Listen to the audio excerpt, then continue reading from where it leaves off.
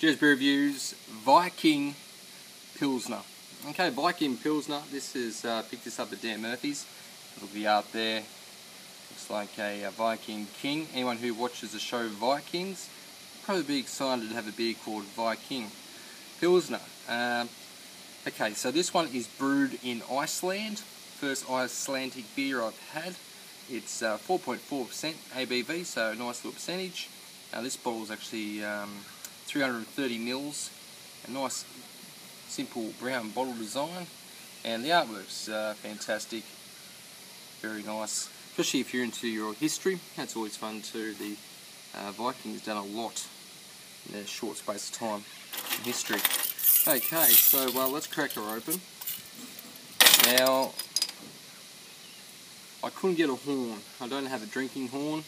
There's a few around actually. I looked online and got like Das horn and all that. But I've got this, just this typical, it's like a Pilsner beer glass, and it actually kind of looks like a horn there, but yeah, so it's close I've got, so let's pour her in. Okay, now I should have probably tilted that a bit more, but that is a lot of head there. So yeah, if you do watch the show Vikings,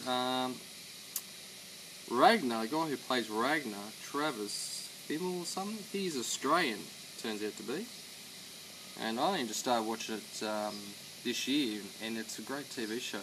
And it's loosely based on history too, so there's a couple of, obviously TV shows that can't be exactly like history, but there's a few nice way they intertwine history in there. Okay, so this is the first time I actually had this. So I grabbed a 6-pack, and it's the first time I had it in the glass. I've just been drinking out of the bottle. So it kind of looks like a frothy horn there. Look at that, 2 fingers ahead. You know, you've got medium-sized bubbles. It's a nice light appearance, very refreshing on a 34-degree day here in the Clarence Valley in Auburn, New South Wales. So it looks really good. Look at that. You know, that's really summer in the glass there, isn't it? So the aroma, it's got a nice, just a nice light grainy barley smell to it. It's not really, no hops there really standing out. The head's sitting all right there actually. So it's just got a really typical beer aroma. So let's get into it. Cheers.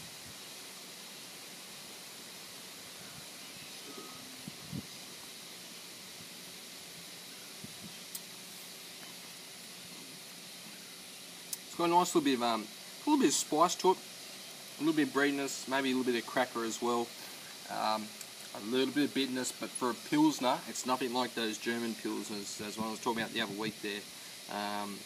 Not as much bitterness. Bitterness is pretty low, so it's a little bit different to, say, the Germanic Pilsners. Very light. It does have a bit of body to it. I wouldn't say it's watery, but it's definitely not a medium to heavy kind of beer. Very drinkable. I think I paid about $18.50 for the 6-pack. I wouldn't say it's a standout beer. There's definitely other beers that are probably better than this, but for being, I thought it was more of just a gimmick beer, and gimmick beers are normally a bit worried. It can taste pretty ordinary, but actually, they're fair dinkum. They produce a pretty good beer. This is a very solid Pilsner from Iceland. Not, if you really like your Pilsner and Quells, you might not like this because you might want a bit more bitterness from the SARS, but if you want like an easy drink in summer beer, this is probably maybe a lager for you. And it's only 4.4%, it's not too heavy.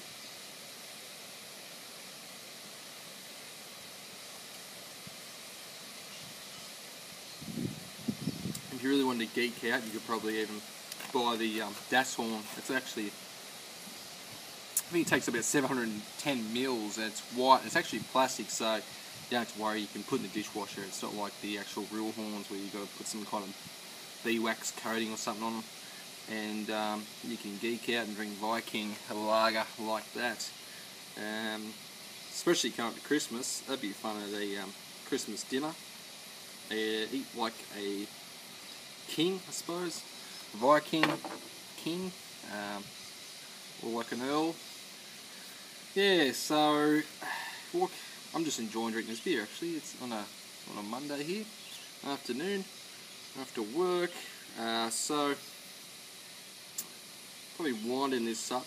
What would I give a Viking Pilsner made in Iceland? You know, it's a good beer. It's a good beer. It's enjoyable.